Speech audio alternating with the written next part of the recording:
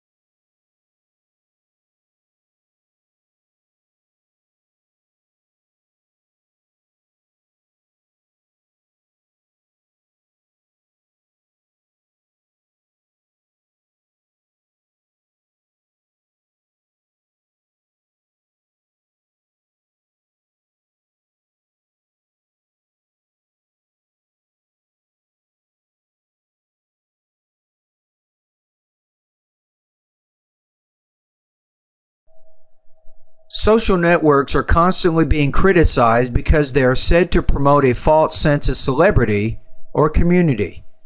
Many people do not understand or want to understand why people insist on joining a social network. In order to understand social networks like Facebook and Twitter, we have to look at technology and how it affects our daily lives. The fundamental argument of social networks is that it takes away our face-to-face interaction because we are communicating through a computer. If we look back at communication before technological advancements like the internet, we will see that soldiers, housewives, and even presidents wrote letters to communicate. Social networks like Facebook work in the same way, but instead provide instant communication among people in towns, cities, and countries around the world. One can argue that getting to know a friend or becoming friends with a person does not mean you have to meet. Traditional places of where to meet people have changed because of the internet. In the past, diners or drive-ins were places to socialize and meet people. When I was younger, we had the pen pal system.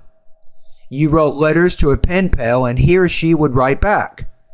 The users getting to know a friend or following a friend much in the same way that pen pals wrote letters to each other when I was young. Along with traditional ways of making friends, social networks are simply another way to make friends in a modern technological society. If social networks are the new norm of modern society, then addicted to social networks may not carry as much weight. Addiction can be redefined as routine or habitual because social networks are now part of the social norm. To say someone is addicted to social networks is to say that the person is addicted to the social norms and everyday customs of modern American society. Father, mother, teenagers, and even politicians use social networks to communicate and create friendships. Perhaps those who do not participate in social networks can be viewed as repressed because they refuse to assimilate into the current technological and societal advancements.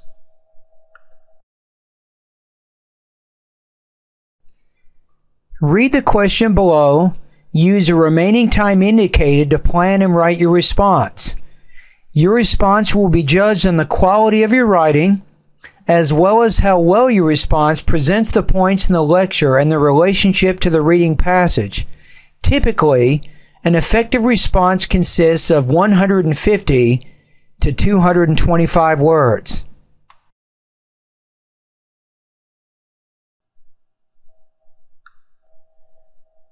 Summarize the main points in the lecture, showing how they cast out on the main points in the reading passage. Pause the video to begin writing your response now.